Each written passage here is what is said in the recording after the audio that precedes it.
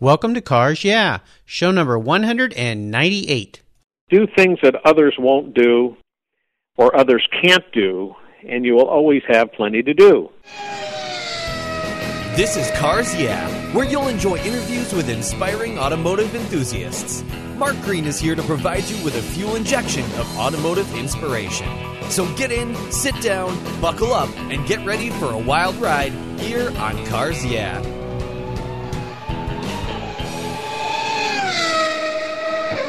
Have you turned your key and heard that dreaded tick, tick, tick, tick because of a dead battery? No worries. I've got the NOCO Genius Boost Jump Starter. This compact tool fits in your glove box and features rechargeable lithium battery technology that will start a dead battery in your car, boat, truck, or RV. It packs a whopping 12-volt, 400-amp starting power and can start up to 20 dead batteries on a single charge. Plus, it has built-in spark-proof technology with reverse polarity protection to safely jumpstart your vehicle. The compact, ergonomically designed clamps are solid copper for maximum conductivity, and there's a built-in ultra-bright dual LED flashlight with 7 modes, including an SOS emergency strobe. It's easily rechargeable with a USB outlet, and you can charge your smartphone or tablet while you're on the road. Works on any 12-volt lead-acid battery. The Genius Boost from NOCO is the ultimate emergency tool that's safe and easy to use. Quality design, state-of-the-art technology from NOCO, your battery care source since 1914. Get yours at geniuschargers.com.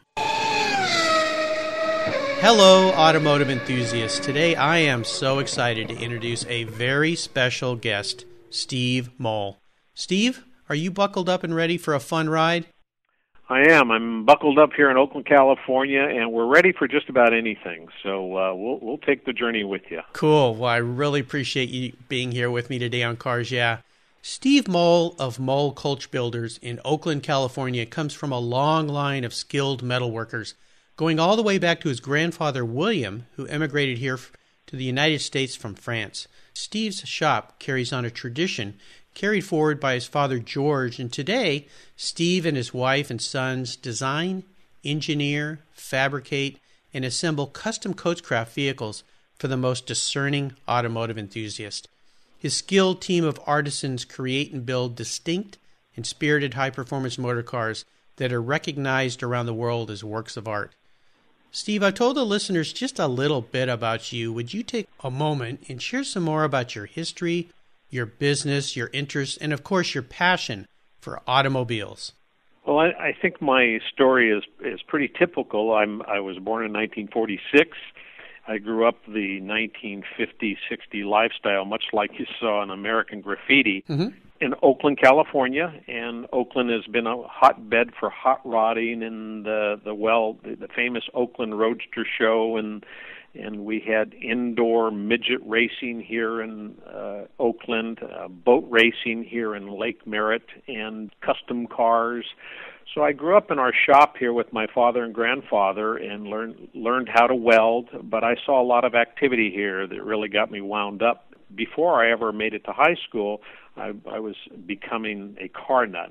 And I think a lot of people my age were in the same thing. You know, that was a good form of entertainment, customizing your cars. And, oh, yeah.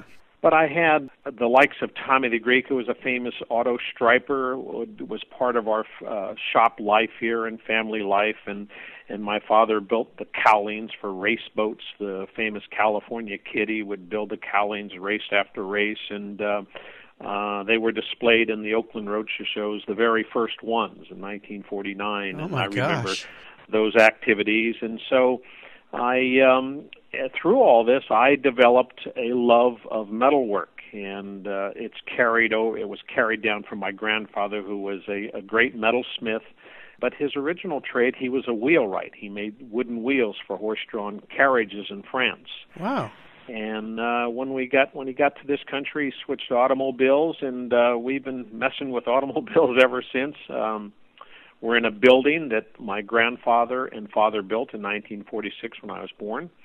We're still here, and we like this building because it has skylights. It's kind of an old world atmosphere, and people comment all the time on how neat the building is and how neat the environment is here. So that's our story, wrapped up in this stuff as much as you can be. And I think, unfortunately, I'm dragging my kids into it, too. Well, the legacy and heritage is so wonderful. To be able to carry that through these generations is just magnificent. And then to be in the environment that your grandfather and father built, I mean, I can't imagine how special all this is. So absolutely spectacular. As we continue on your journey, I always like to start by asking my guests for a success quote. And this is something that's been instrumental in your life of forming your success and your passion for cars. It's a great way to get the inspirational tires turning here on Cars Yeah. So Steve, take the wheel. Okay, I don't know that it's a quote. I don't have anything that Hemingway wrote or anything that's inspired me or anything like that. But somewhere along the line, I think it was my father or my uncle or a large family that spent a lot of time together, but impressed on me and said that do things that others won't do or others can't do, and you will always have plenty to do. And I think that's that's been sort of my core. And as a result of that, we seem to have created a unique niche in what we do. So we have combined European coach building and hot rod specials. And there was a period of time when cars had turned to, in my working experience, when things were being made of fiberglass, it was drag racing. There really wasn't a call for coach building and aluminum-bodied cars. And that started to change when the Ferrari thing started to blossom, and people wanted their Ferraris, and they started to realize that these were quite collectible and desirable pieces of art. And we were ready because we had been making hood panels and gas tanks and battery boxes and seats and things for hot rods. So we were well adapted to create these bodies and repair for the most part. So it slowly opened many doors. We received commissions from out of town. We received commissions from out of state and out of the country.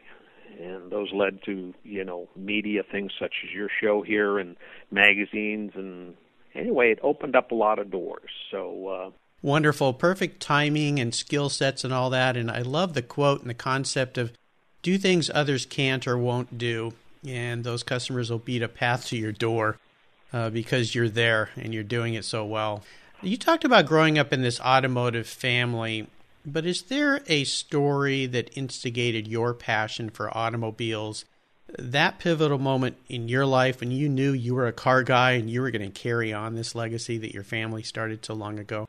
I'm 69 years old, and I grew up in the period of time when the coolest guys seemed to get the best-looking chicks, And I've heard that before. Yeah, and I'm sure that created some desire to want to have a cool car. And in Oakland, California, those cool cars might be a lowered 50 Ford with a Karsten top. Hall was the top guy here in town, and you had a Hall top and a chopped windshield, dual exhaust, and those guys always seemed to have a good-looking babe sitting right next to them. And boy, if that didn't get you riled up, I don't know what to do, especially if you're riding a skateboard. In my case, riding a skateboard. I rode a lot of skateboards. Yeah, so, you see a guy go by and you could barely see out the windshield and there's a good-looking babe in there. You said, boy, I got to have one of those. And how do we do that? How do we do it? So I'm not so sure that I was unique in that period of time. There was a lot of things those days that kids today, we just didn't have the things. We didn't have cell phones, obviously, and all this other distractions. So, picking up a babe in a cool car is something that was important. So, and I was able to hang around my dad's shop where they worked on custom cars, and they had a muffler shop here, and they built split manifolds on Chevy 6s, and Tommy the Greek was striping cars, and there was always race boats here, and I think that set the foundation. And I didn't even think of it; it wasn't by design. And I'm reflecting back. I think that's started to create a style and a set of standards that have become our style and our set of standards, unbeknown to us. It was just, California hot rodding, and I guess I was so wrapped up in it, and I couldn't wait to get out of high school so I could start working on cars. Excellent. I love it. Steve, I know having your own business is a huge challenge. It's filled with rewards as well, but let's take a look at some of the roads you've driven down and crawl under the hood here. And I'm going to ask you to share a huge challenge or even a great failure that you've faced in your career or your life. But the most important part of this question has to do with how you overcame it and what you learned from that. Well, I think the biggest thing we face every day is our ability to complete jobs with the same ambition that we started, and the finish seems to slow down in the beginning. Boy, you just go like crazy. It's no problem get started on a job. Sure. And as the finishing starts to slow, you have to overcome that. And because if a project doesn't get done, completed with a lot of enthusiasm, it is of no value. It is no value to the world, to your client, or anything else. So we try to create or complete these jobs with that same enthusiasm that we started with. And along the way, things can happen that can derail you, and you have to overcome. I'll never forget, we were building a car, and it had a Ferrari Maranello engine, and I was with the owner of the car, and we were going down the highway. There was no grill shell on this car. There was no hood. The car became known as the Torpedo. But we were going down, and we had the dry sump system. It wasn't being vented properly, and we looked like we had smoke coming out of this thing. Looked like we were spraying for medfly. Oh gosh! We pretty much smoked up the entire downtown of Oakland, and this car is absolutely beautiful. I mean, we're putting it together with white gloves. We get back to the shop. There's our first test drive. And the back of it's covered in oil, and there's oil dripping out of every crack. And that's about the time you're wondering if you're really cut out for this work or not. Yes. And you got to dig deep and say, okay, wipe her down.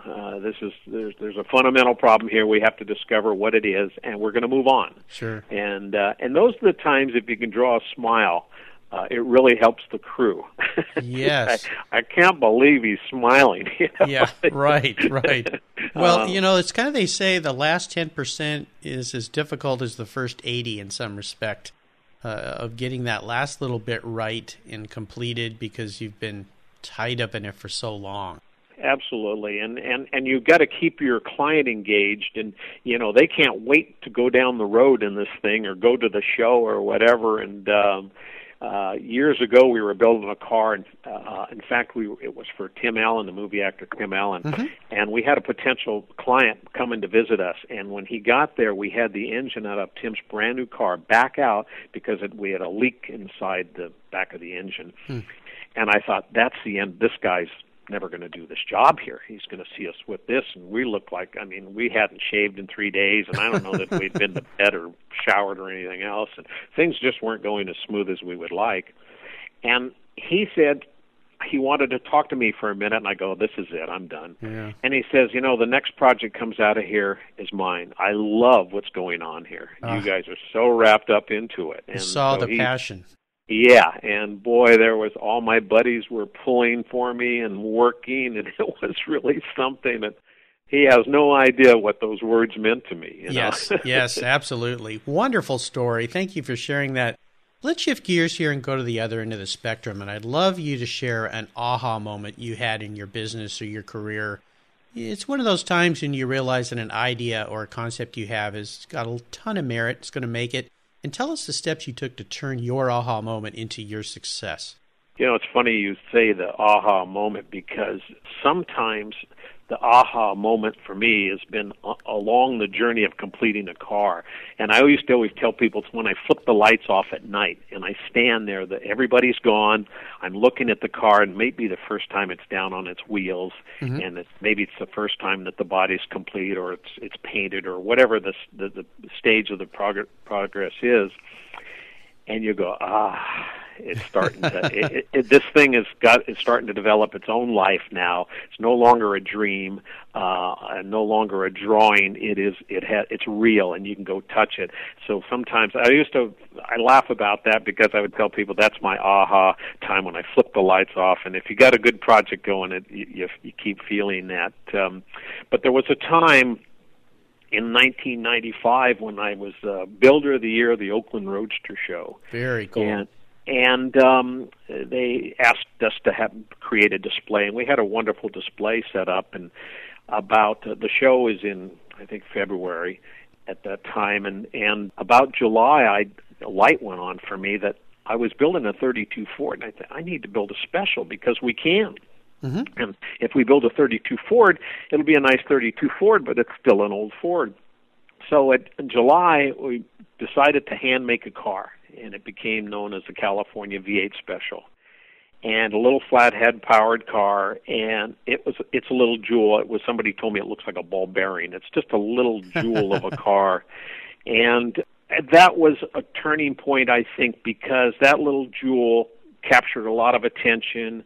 It captured the attention of film star Tim Allen, and he ordered one like it, a different version of it. But that was a turning point, and that we wanted to have the opportunity to showcase what we can do. And even though we were in a hot rod show, and I think it had an effect on how hot rods were going to go from that point. We were riveting things together and making unconventionally designed panels, and sprinkling a little European dust on this hot rod. Yeah. So, fantastic. And I love the aha is really the moment. That's right. I like that. Maybe I need to change that question with my interviews here. Yeah, the moment. I understand. Yeah, when it all is coming together. Fantastic. I know you've had many proud moments in your business and your career, but is there one in particular you can share with us that really stands out? Well, yeah, I guess the proudest thing in my business life and car building is the fact that I work with my sons and my wife, and that sounds kind of corny and plain vanilla, but that's just a fact. And there's a lot of these shows where people are throwing things and not getting along and that kind of thing. That's not the case here. We get along very well. My oldest son Michael manages a shop and takes care of the stuff and the clients, and my youngest son does all the solid modeling and engineering, and my wife keeps tabs on all of us. Of course. And particularly me, and so I guess that's really, I'm proud to be not so much them working for me, but me working with them, because I'm maybe my heydays come and go. I'm not sure, but I do get to share my experience with them. I've shared my skills with them, but now I'm starting to watch how they do things, and I'm seeing the business change. I'm seeing the materials that we use change, and the techniques that we use change, and the tools that we use. I mean, my son runs a CNC milling machine here, and I used to say I'd get a computer if it could make me parts. Well, that day has come for us, you know, and I never thought I would say that when I first heard of computers. But I guess that's what we're really proud of, and I'm proud actually to be taking the journey with them now, because they cease to amaze me daily, and particularly with new machinery and new concepts, and the fact is they're far smarter than I am, and we just kind of beat panels smooth, and they have a more technical approach to things, and things come out. They simply come out better. Well, you're very fortunate, and they say that we are a culmination of those people that we surround ourselves with, and for you to be able to surround yourself with your family members, and I can hear the pride in your voice you have for them as not only family members, but team members of what you guys are building there. It's absolutely wonderful. Let's have a little bit of fun here. What was your first really special car? Doesn't have to mean your first car, but a car that really meant something to you. And if you'd share a memory with us that you had with that vehicle.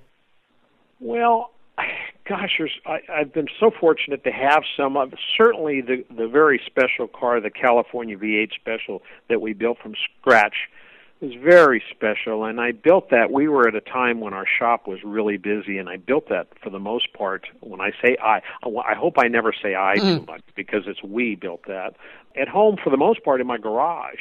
Wow.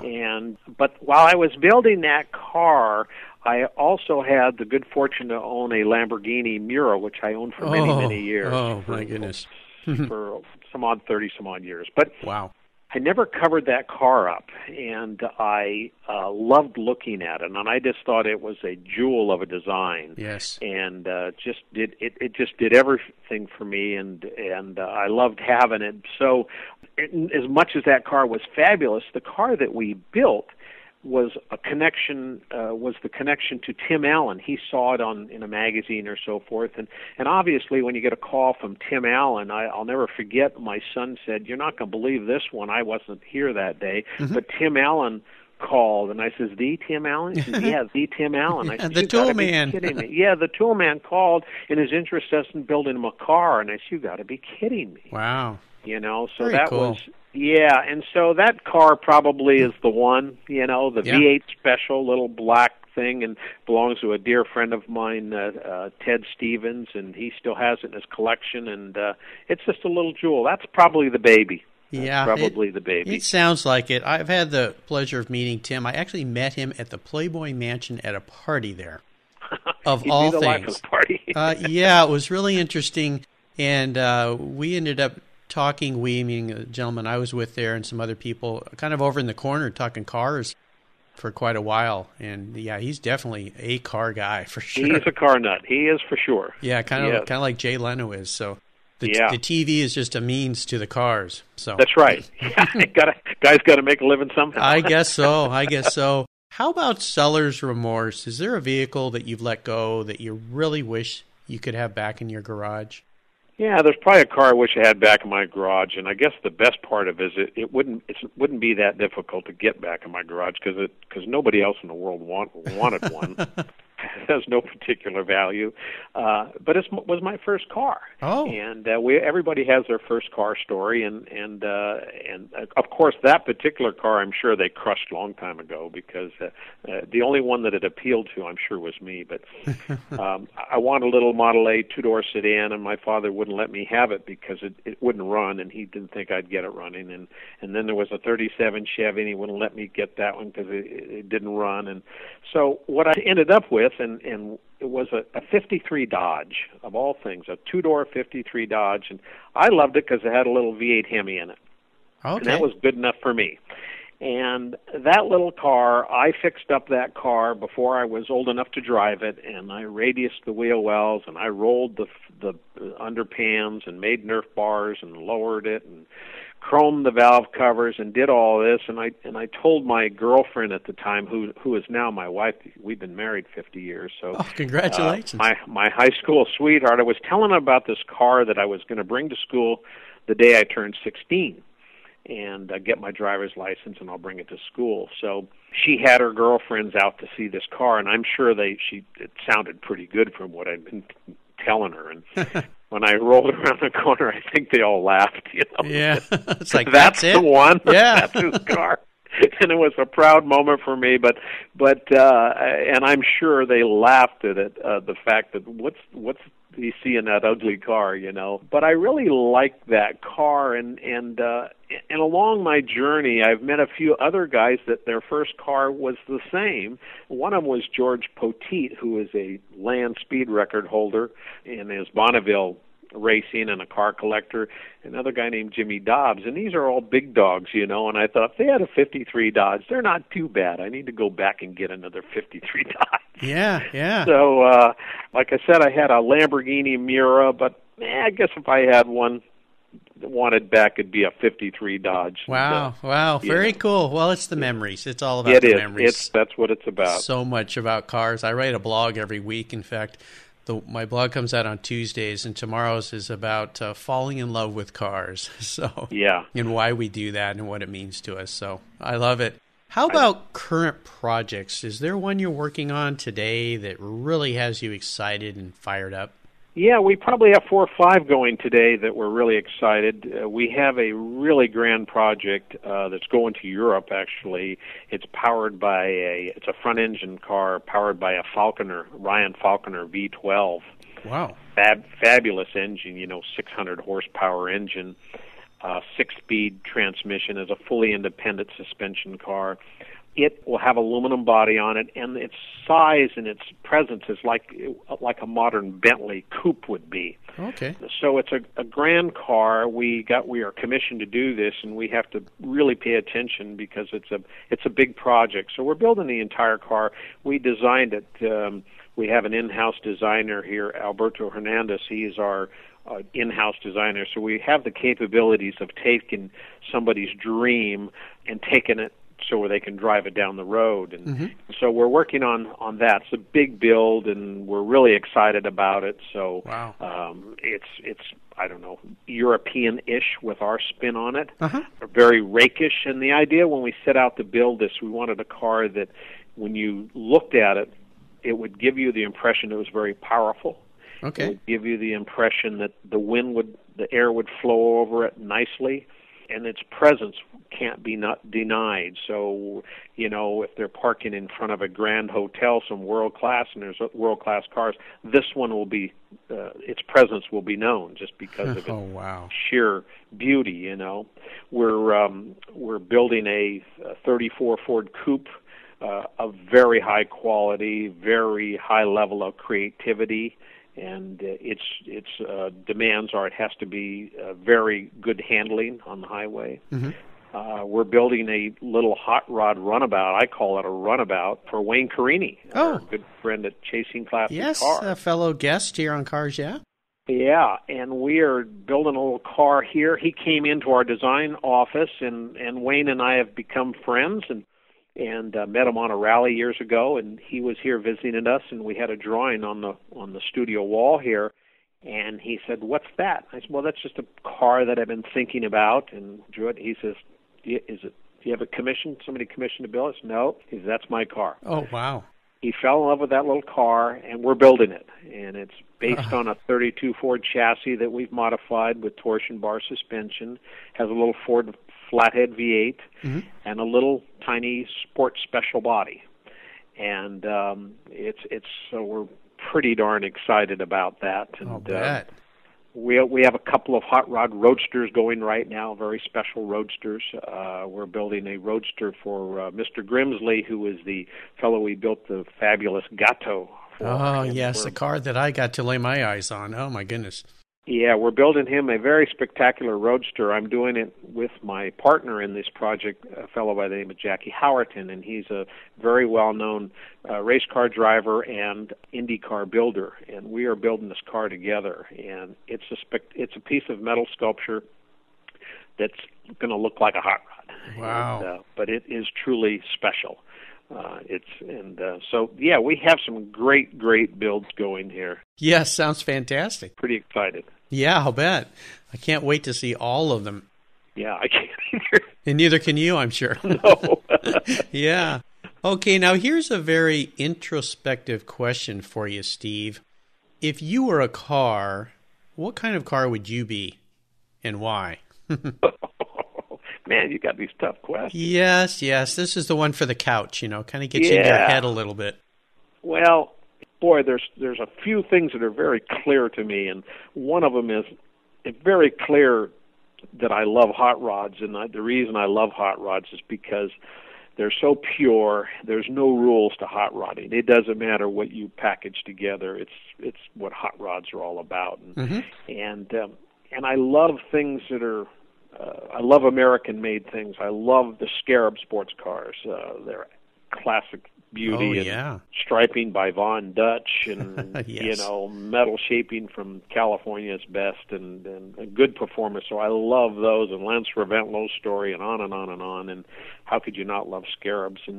But I also love the Alpha 8C 2900. Ooh. By Touring. There's nothing for its sheer beauty. There's absolutely nothing more beautiful on four wheels, in my opinion, than that car.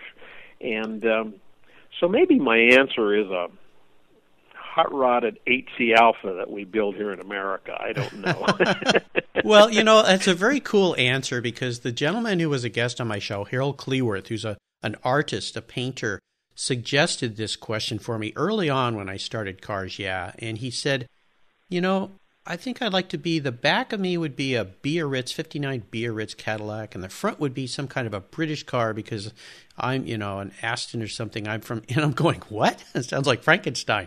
But when you think about it, we are a unique individual. So I love your answer because it's this combination of all these facets of things that you're in love with. So very good answer. That's very unique and different. I like that. And it's kind of our next project. You know what I mean? That's how these projects develop. That's how the next project comes. You say, okay, I got the idea for the next one. Yes, I know. That's what makes it so fantastic. Oh, that's great.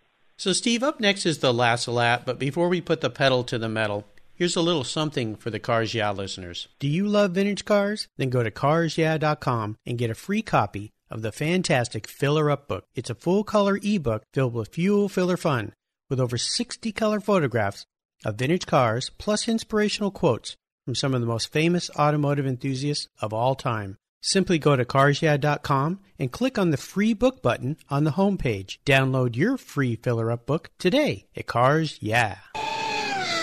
All right, Steve, we're back and we're entering the last lap, and this is where I'm going to fire off a series of questions and ask you to give our listeners some very quick blips of the throttle answers. So are you ready? Sure. What is the best automotive advice you've ever received? Keep things simple. Yes. Save something for the next project, because making things complicated can sometimes compromise the completion of the project. Yes. Very good advice. Did that come from one of your family members?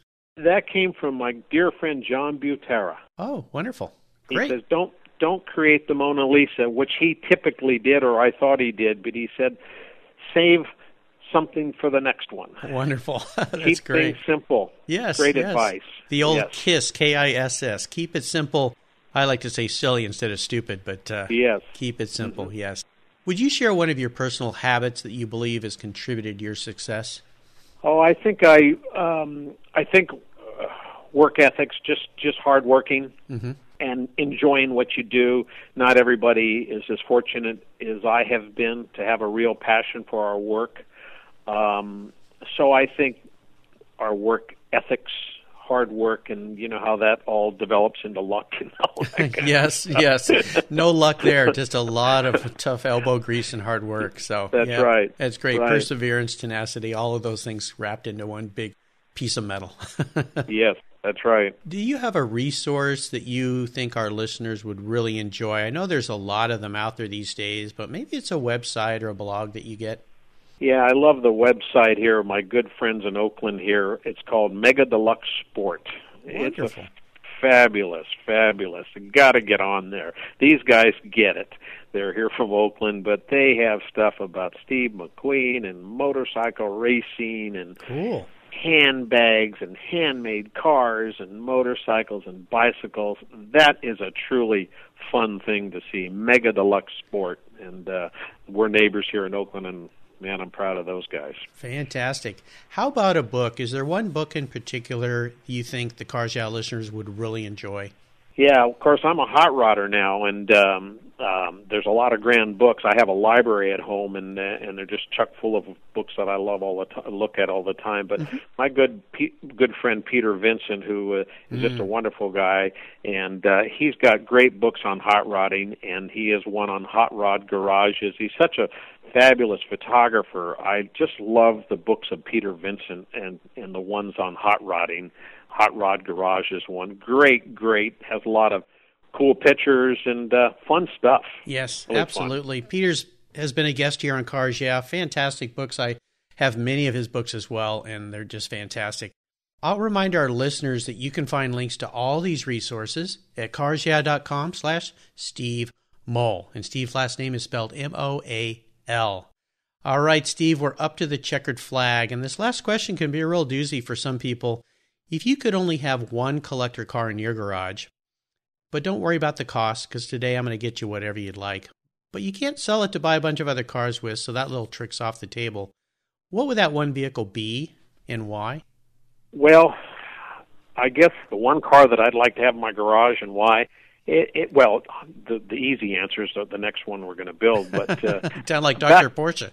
Yeah, back to the 2.9 Alpha, the 8C short wheelbase by Touring the Spider. I love its grand, the scale of it is tight, in small. It's just fabulous. There's nothing prettier. It functions well. It's giant brake drums. It's 8C supercharged, 8-cylinder supercharged engine. I was in Europe with my good friend Dennis Varney, and we had one following us through the mountains, and I can still hear the valve train and the hiss of the supercharger of that car. The 8C Alphas would be the one. And if it ever ended up in my garage, it would never leave. I'll trust you can trust that. Yes. Oh, gorgeous cars. Fantastic. And I can see, being a designer and a builder, why you would love that vehicle so much, because they are so combination of elegance and power all wrapped into a whole bunch of things. So I have something close to it. I have a Stanley Wanless bronze of that car here in my office called Freewheeling. Oh, yeah. And it's absolutely fabulous. And Yes. So to help answer my question, I just swing my chair around and look at that. Well, and Stanley has also been a guest here on Cars and he's just created some wonderful things. Another artist that's been on the show here early on when I started Cars Amazing work that he does. And, nice. At least you have that sculpture there to look at every day. Oh, man. Yeah, and he's special. Yes, he is a very unique individual, very creative. Steve, you've taken me on a great ride today, and I knew you would. I've so enjoyed our stories, and I want to thank you for sharing your journey with the Cars Yeah listeners and with me. Could you give us one parting piece of guidance before you drive off into the sunset in that Alpha 8C? Yeah, absolutely. I had the good fortune to give the engineering students a lecture at Stanford University. Mm-hmm. And the reason why that was so important, I barely got out of high school. So for me to give a lecture at Stanford University just didn't seem real. Very cool. I did, and it came off well, and we had a car there. So I left them with something, and I've heard it repeated again.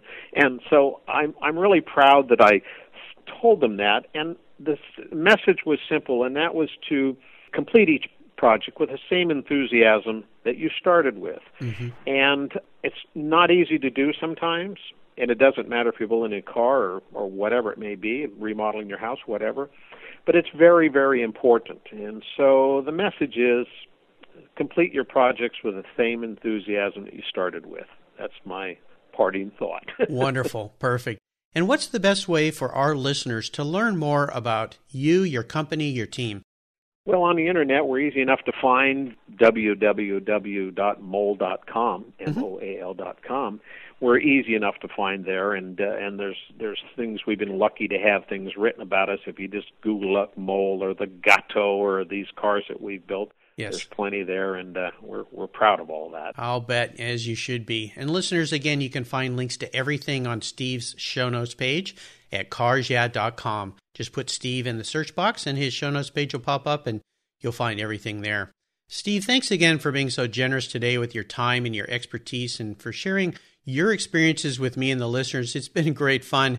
Until we talk again, I'll see you down the road. Thank you so much. Great time for me. You're welcome. Thank you so much for joining us on today's ride here at Cars Yeah. Drive on over to carsyeah.com to find show notes and inspiring automotive fun. Download your free copy of Filler Up, a fun book filled with gorgeous photographs of fuel filler fun, including quotes from more inspiring automotive enthusiasts. Download your copy today, and we'll see you next time on Cars Yeah.